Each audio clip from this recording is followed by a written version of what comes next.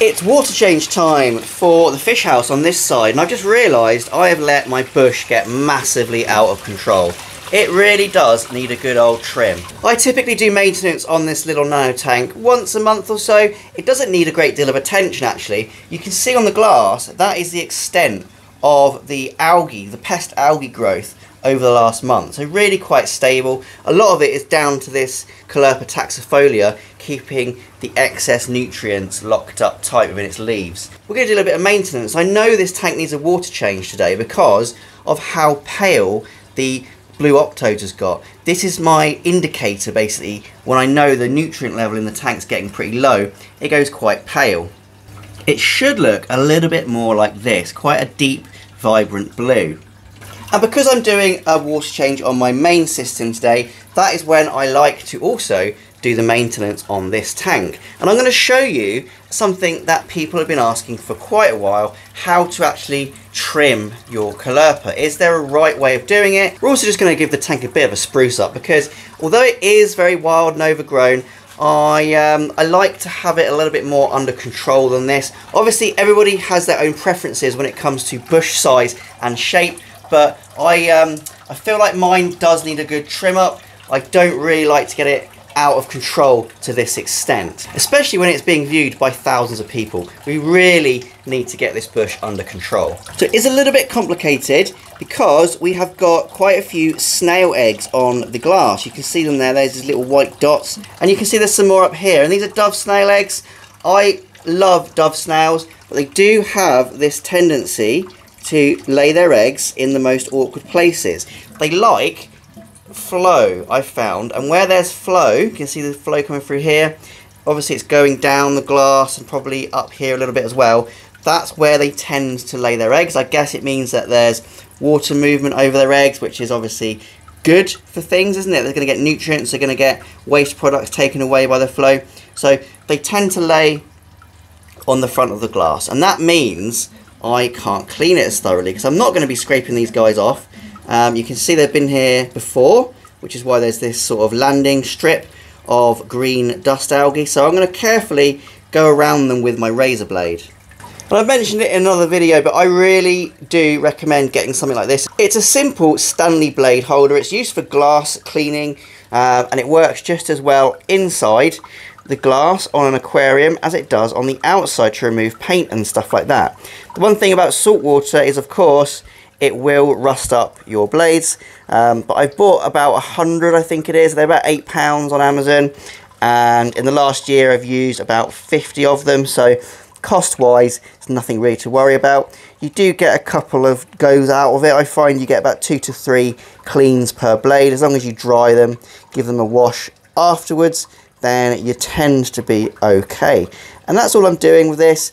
It won't scratch the glass. I know a lot of people are worried when it comes to using razor blades sometimes about scratching the glass, and that's not going to happen. The one thing you do have to worry about though is getting your blade caught in the silicone, and I have actually done this a few times in this glass. I haven't gone all the way through, but if you go too far you are at risk obviously of breaking your silicone, and then you're going to have a leak and then your tank's knackered basically. So we just want to be really careful about that. So when it comes to trimming, we're going to be reasonably aggressive with this caulerpa. It's Caulerpa taxifolia. It's pretty hardy. It is, I think, one of the most invasive species. It's all over the place. I think in Florida and other parts of the American coastline, this stuff is causing havoc in the local environment because it only takes a tiny little segment to survive or get over from wherever on a ship hull, or some aquarist who doesn't know any better chucks it in the ocean and it just takes over. So with this particular species, you don't really need to be that careful with how you cut it up. You can use a pair of scissors, which I find a bit easier, or you can just rip it with your hands, which feels wrong, but it is something that you can do. It has got runners though. So the best way to remove it is actually just to cut off the runner. So if we look down in the base here, you'll see what I mean. It has these here, big long roots, and they are all in the substrate. But if we just pick them apart, and they're quite tough, I just use my fingers to grasp them and then just tug them apart, can see it's going to be quite messy because they are quite tightly bound to the substrate. You could end up removing quite large pieces in one go, and look, that's almost that whole section. But I don't want to remove all of it because it is doing a job in here with regards to keeping my tank balanced. We just want to remove this large piece that is obstructing the view, and the runner goes really quite far back. I'm just tugging it, pulling it until we release it. Quite a large portion removed already, isn't it? That's quite a lot. So I'm not going to waste it. I'm going to chuck it into this tank, and then we don't have to throw it away, because I always find it's a bit of a shame to throw macroalgae away. All that lovely growth, all that time we've spent growing it, chucking it in the bin isn't the best situation. So where else do we need to trim? We've definitely cleared up quite a bit of space now, but I don't think I want it up the sides there because it might be obstructing my little surface skimmer. So again, we'll just pull it away, and it's pretty easy to do. You just snap it. When you do snap it, you'll notice that it does leak fluid, and that's just the inside of its cell structure. Caulerpa is all one cell, which is insane to think about, but it is just one cell. So they're very leaky when you rip them. Again, you could use scissors, but you're going to get the same result.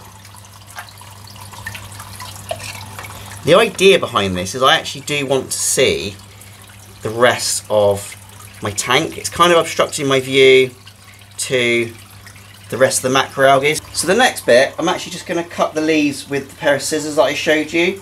You might think this is a bit aggressive, but it's totally fine, and I'll show you why in a second. But you can just literally grab the leaves, and again they will leak fluid, but that's okay. And we'll just get all the little bits that I've missed.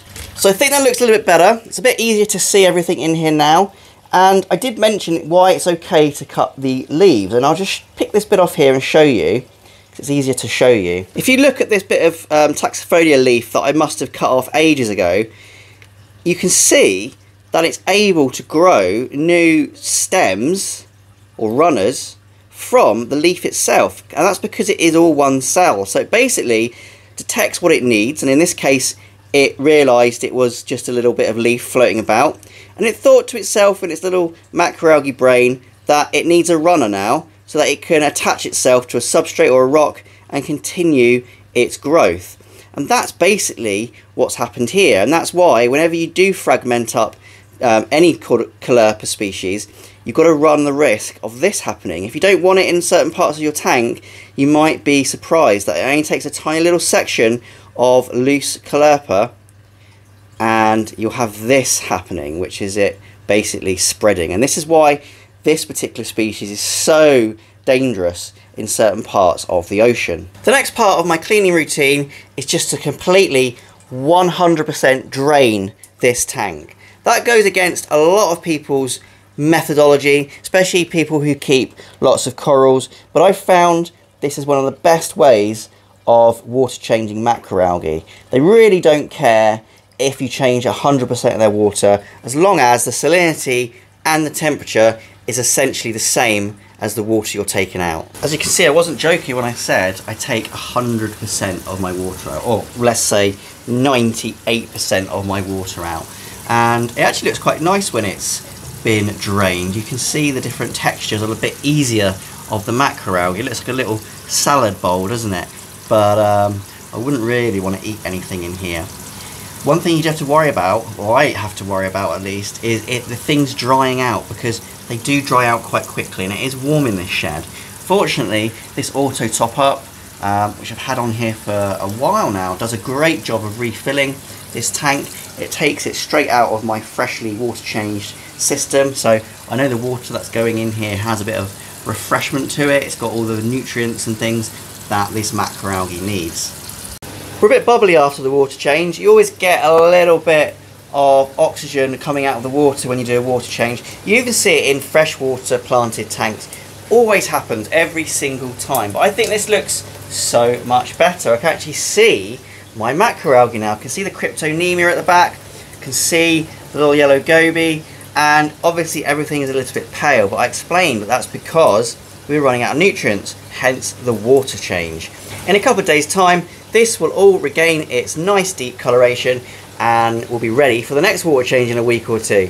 So I hope you've enjoyed this video. If you have, leave me a like and also subscribe to my channel. Well, once again, thanks for watching and happy fish keeping.